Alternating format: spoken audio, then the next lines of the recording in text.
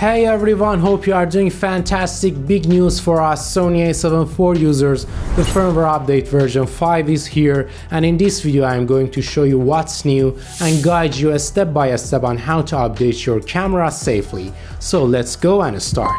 So as you see, the benefits and improvements which we get with the firmware version 5 are the support for write digital signature. It fixes an issue with drifting the audio and video when you switch the recording frame rate immediately. I didn't have this issue, but they fixed it. And they fixed an issue related to the cursor movements between multiple identical items in the function menu. And there was also a bug with the movie button in a still image shooting mode, which caused some buttons to stop working. I didn't have this problem, but it is welcome that they have fixed it, and we get overall improvement with the operational stability of the camera, which is always welcome. Now let me show you how you can download this firmware update, and then we will proceed to the update process. Before starting, I should thank the sponsor of this video, Audio.com, which helps content creators like me to find their desired music really fast. They have a huge music catalog and sound effects library with lots of talented artists. With the filter controls, you can search for music by mood, genre, element, energy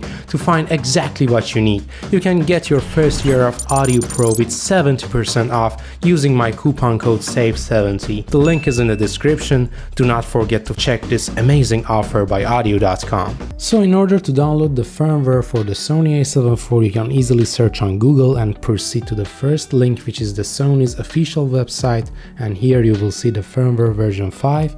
Now you can press the download key and accept the agreement. Now you will be redirected to a new page which you can download the firmware without even having an account. I truly recommend you to use a high quality memory card, a fast one, and also a good quality memory reader, so you do not get a corrupted file, and you just copy the downloaded firmware in the root of the memory. If you have an older version there, please remove it first and then copy the newer version to the root of the folder, so you are ready to update your camera. And please do not forget to properly charge your battery and use the original battery.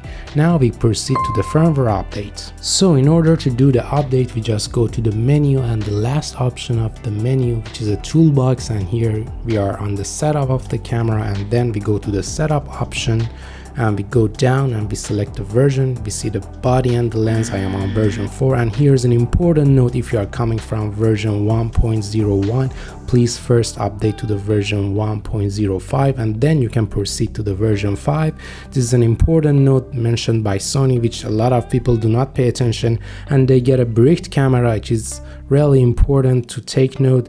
It takes around 4 or 5 minutes and the camera will start blinking red while doing the update. And here, as you see, I have fast forwarded the update process and the body update is completed. You can go to the menu and version, and here you will check and see that we are on the version 5. And here, as you see, I did a boot up test and the camera boots up really fast and the menus are really snappy, and I am really pleased with this update. So that was it for today, guys. If you have any questions, please feel free to ask them in the comment sections. I would be glad to hear your opinions and thoughts about this new firmware update, and if you have any questions, we can discuss that in the comment sections, and I will be seeing you in my future videos. Goodbye.